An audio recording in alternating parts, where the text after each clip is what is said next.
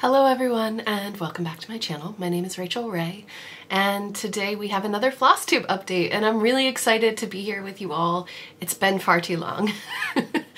In my last video we did a whip parade of all of the, like a mid-year whip parade of everything that I have worked on this year and just to catch you up on where all my whips are at.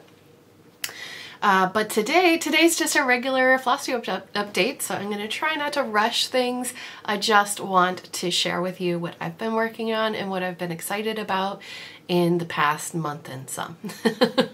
So please get a drink and let's get into it.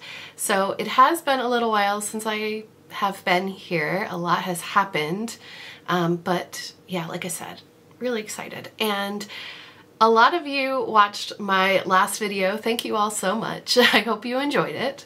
I got 65 comments that had the word burb in it, which I'm honored. So we had a little giveaway last video and I asked you to use the word burb and to make sure that you filled in the happy mail form so that I could contact you if you won. And out of those 65 people, Maria Manian is the winner. Congratulations, Maria. I've gone ahead and sent you an email, so please check it and check your spam folder if you don't see it, because, you know, when I say congratulations and stuff like that, sometimes emails will get filtered out.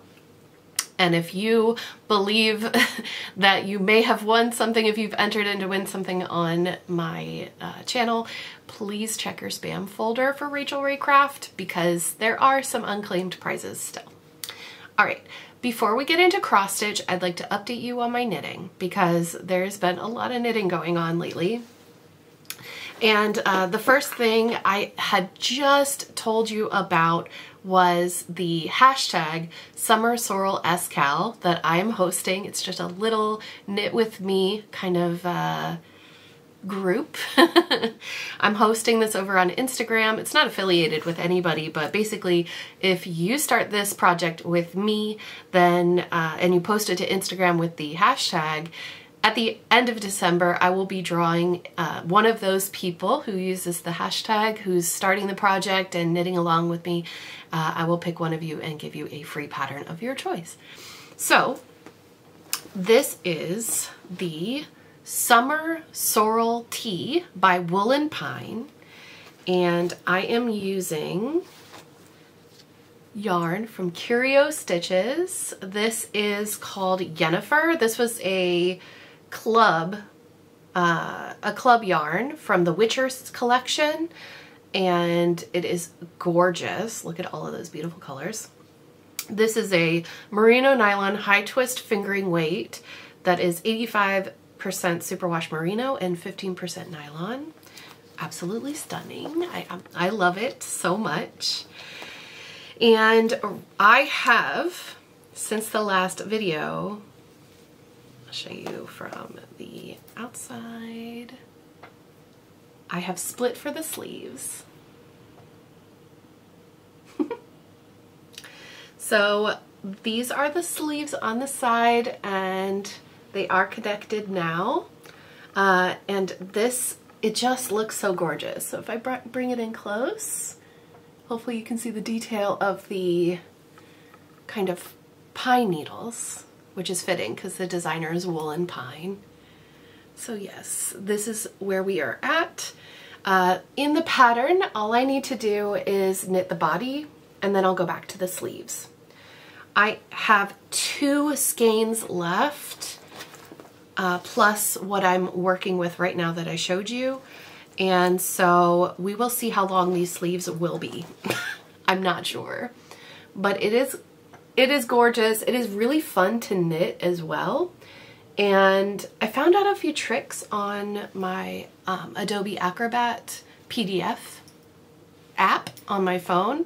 And I've learned how to make notes and things like that. So that actually helped me a lot with remembering where I am, etc., etc. But now it's just easy and it's knit, knit, knit, knit, knit. So all the hard things are done on that project. I am keeping this in my bag from Kaylee Cross Stitch, who is theSewingShop.ca in Canada. And I also used this bag when I was on vacation to Tenerife, and that was really fun. So I love this bag, and it has this really cute zipper pull. So if you are in Canada and you want to have a really super cute bag, I highly recommend the Sewing Shop. Her bags are so pretty. I love the fabric. So that is my main whip, but I also started another project. So you may remember, I don't know if I talked about it in the last video. I did. Wild Cottage Knitting. Yes, Wild Cottage Knitting is another podcaster here on YouTube, and she is doing an event called the Merry Mini Mal, and I signed up and I knew exactly what project I wanted to use, and that is the Adventuresome Wrap by Amba O'Brien. And I've seen this project finish and it's absolutely amazing. I'm doing a rainbow fade, so you can see it. Isn't that beautiful? So once it's blocked out, this is going to be wavy. I can't keep my thumb there for some reason. But it's super gorgeous, and it's not too big. Like, you know, it's not, I think it's 6 repeat. How many stitch markers do I have? 3, 4, 5, 6, 7. 7 repeat of the little pattern. So it goes really fast when you start it. I am using the 2021 Ruby and Roses Advent calendar set, which is very pink heavy. So I was talking because I stream on Twitch. I don't know if you've joined Twitch or not. There's a lot of people over there that do knitting, crochet, they do cross stitch and diamond painting just like me. So I'm over there every Tuesday and Thursday. You can catch me there if you'd like to see me working live and ask me questions and things like that in person.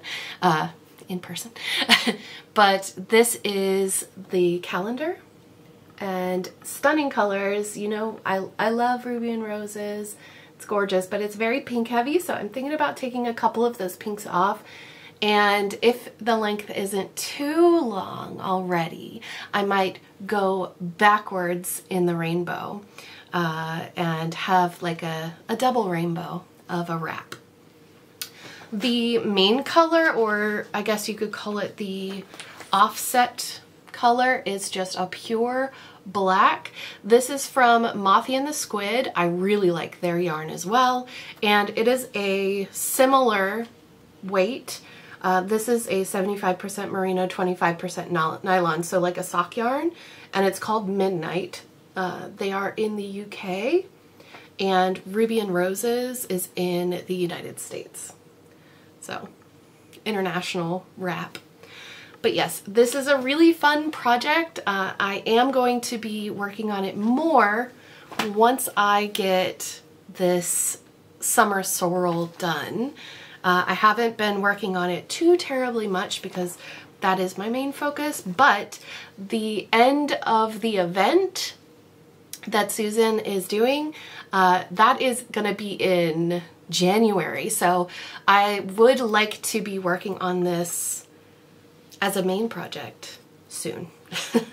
But I have not completely abandoned my other projects. I do have other knitting projects that I'd like to do, but they are on the back burner for now.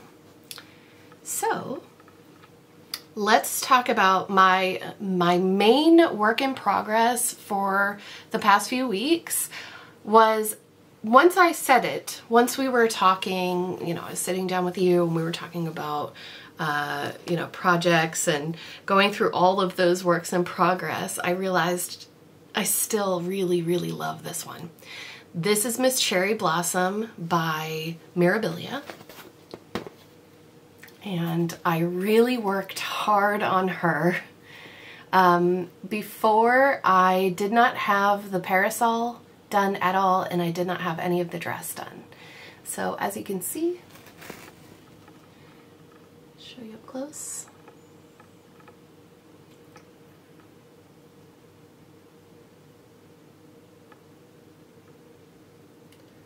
I love the shading that's going on in her dress.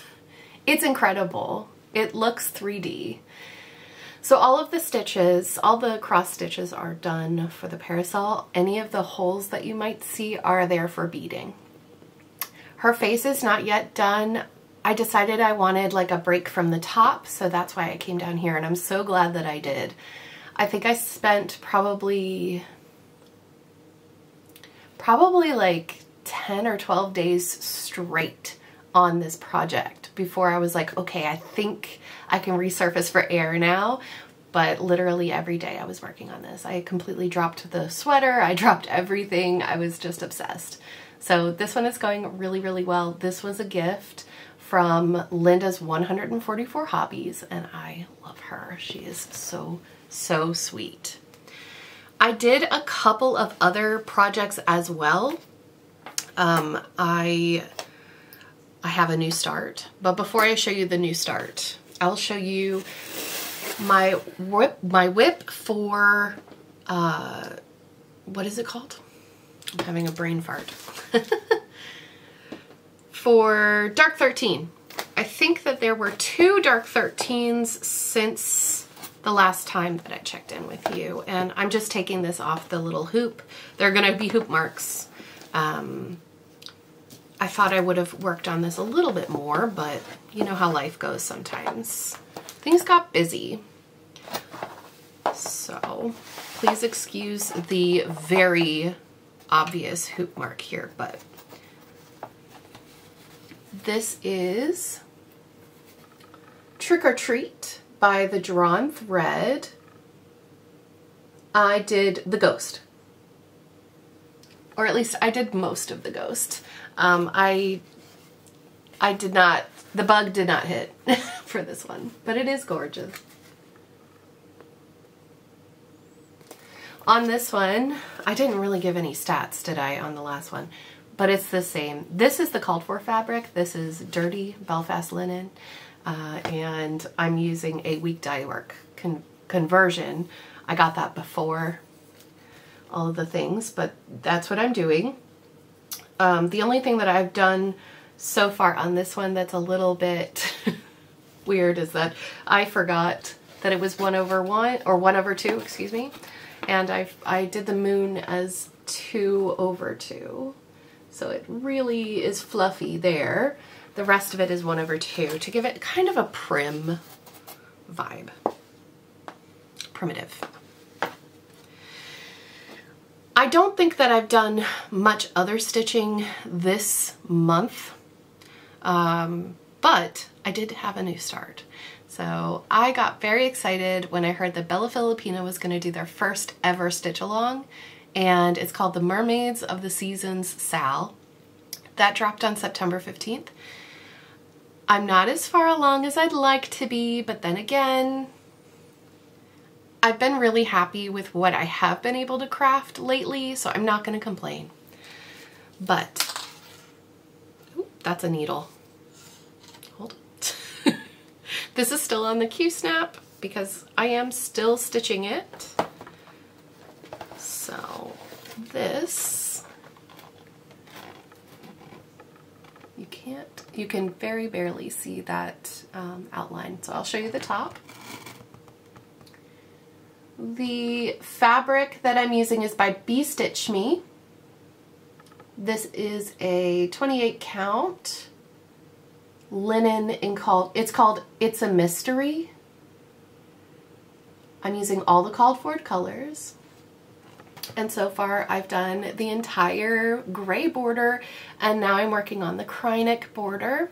It's a little monotonous, but I told myself that if I don't do the border first and I skip ahead and go to the mermaid, I'm not going to want to do the border, right? So we're going to struggle through the border first and then get to the fun part. This is really beautiful to stitch on. I don't like Krynic, but it's more manageable with 28 count. And yeah, I love it. It's beautiful. It's very moody, isn't it? But this is my current stitch along project. And like last time I talked about like all of my whips and everything, I haven't been feeling a cross stitch bug lately. There was a couple of weeks there where it was so hot that I didn't want to stitch or knit. I got really into a game instead. It's called Palia. But anyway, I have picked up an audiobook lately. It's called The Priory and the Orange Tree. And I've been listening to that while I've been crafting, and it's been lovely.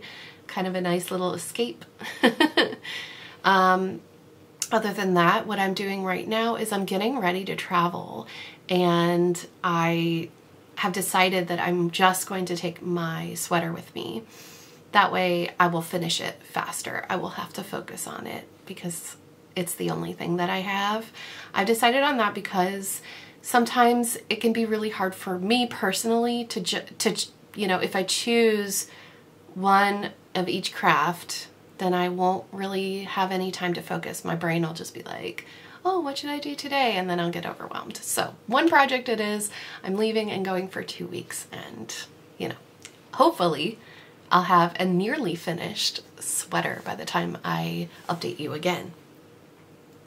As far as purchases go, I did actually get, is it within reach?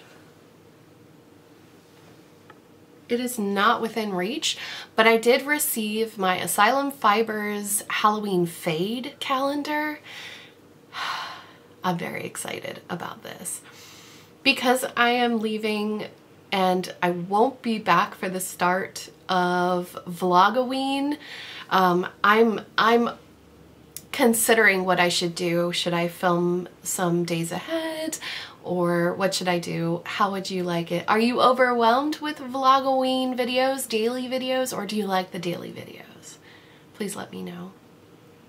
I will not be taking the calendar with me because I have enough that I need to bring back from home, but it is here. It is safe, and I'm very excited to open it because I've seen other people that I watch open yarn calendars from Asylum Fibers, and they're amazing. They're beautiful.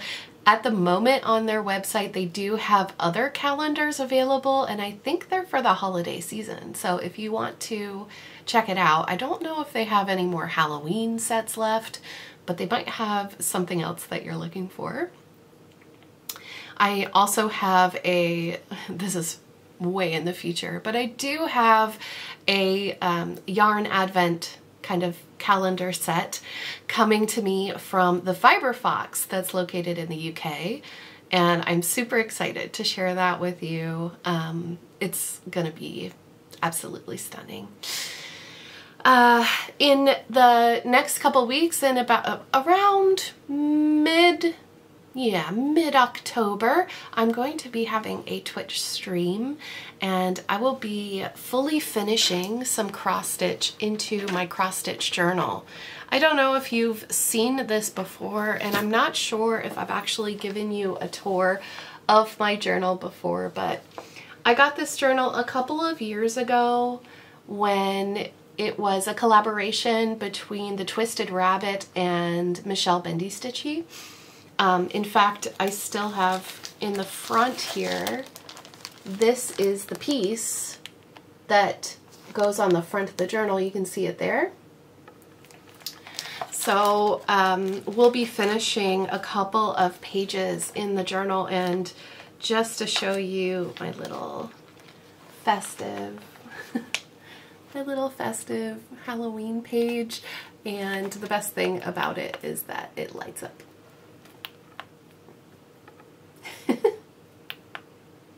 I love it. So please join us. My username on Twitch is Rachel Ray Craft, just like the main channel here on YouTube. And also you can find me on Instagram at Rachel Ray Official and Facebook at Rachel Ray FB. I know there's lots of different names, and there's a whole story there about Meta kicking me out of my old account and having to start over and rebrand. And I couldn't rebrand on everything. Rachel Ray Official on Facebook is somebody completely else. So They got it before I did. Is there anything else that I wanted to share with you? What else did I purchase? I made a couple of other purchases. There were Stitch magazines and things like that. I've been trying my best to share those things in my stories on Instagram. So if you're looking for recommendations, as they come up on my feed, I'll repost them and share them with you all. But I'll just quickly check my little notepad here and make sure. Oh, that's what it was. Forbidden Fiber Co. made an elemental box. And I heard about it because my friend Michelle actually designed something for the box. She's a cross-stitch designer. So I went ahead and checked. And yes, there were boxes left. So I purchased one. That was weeks ago. I'm not sure if they're still available or not. But if you go to forbiddenfiberco.com, or type it into Google, you'll find that on the website, and hopefully there's still some left. I am a water sign myself. I'm a Pisces, so I went ahead and I made that purchase pretty quickly. And is there any news other than I'd like to take a moment just to give a little PSA, because this is not a long update, but I think it should be said. Earlier on, there was a post in the Autumn Lane Stitchery Facebook group. Apparently their designs had been purchased and then re-uploaded on AliExpress. And I don't know if you know this, but AliExpress does not design cross-stitch. They are a seller of factory goods, basically. So someone has purchased the PDF, ripped it, and now they're reselling it like crazy. And of course, they're going to be cheaper than the designer. Please do not buy from websites like AliExpress. Please make an effort to purchase directly from the designer. A lot of designers, they have to make a living. You know, they have bills to pay and mouths to feed as well. So I understand that, you know, some of us fall in hard times and it can be difficult to pay for frivolous things. But I beg you, for the designer's sake, please shop carefully and with, you know, some understanding of why things are the way they are. We could have a whole discussion on this. I'm sure that I'm preaching to the choir here, but it is very disheartening to designers to see all of their hard work going and someone else making a profit off of all of the work that they've done. In fact, there's been several designers that stopped designing altogether. Some of our favorite big names who decided to stop because they were getting ripped off. So please don't do that. Do not share PDFs with other people. People should buy their own cross stitch. Now, I won't go any further than that. You can do what you need to do, but I implore you, please support your designers. They're the ones that's making really good cross stitch. And I think with that, I think that's it for this update. I hope that you're all doing well and taking care of yourself. Take care of your health. Make sure that you drink some water and take your meds and your vitamins. I will see you all very soon, hopefully in mid-October for another update, and hopefully I'll show you a finished sweater by that time. We'll see. Take care and stay safe, and I'll see you in my next video. Bye, everybody.